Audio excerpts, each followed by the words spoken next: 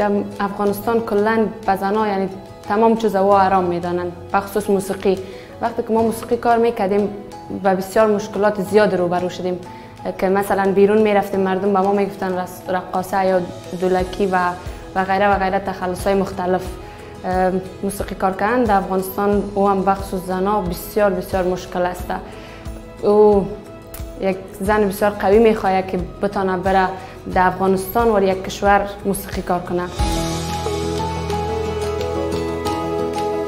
پیش وقتی که طالبان کابل گرفتن، من یک ویولا داشتم شخصی از من در خانه، در سفر، در تمام جای همراهیم بود، مثل بیست فرند ما بود. روزی که طالبان من در مکتب بودم، یک دفعه وارد کابل شدن و من مجبور شدم که ویولای من در مکتب اعلا بتم و خودم نجات بدم. وقتی که ما در مکتب ماندم بسیار ناراحت کننده بود برام و من بسیار گریانم کردم بعد از او. تا یک ماه در افغانستان بدون ویولای بسیار برام سخت بود.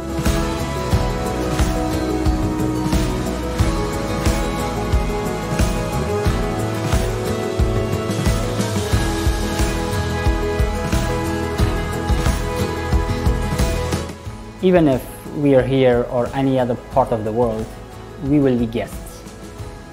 I mean, I love Qatar and I love people of Qatar. I love the rest of the world.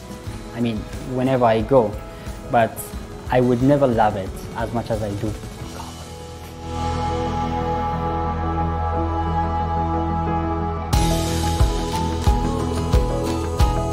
Oh yeah, like since a week ago that we were preparing for that, we had our Qatari partners with us here. They have provided us the instruments, the sound, like all the necessary things that we needed for tonight's concert. And eventually we got the chance to do it tonight.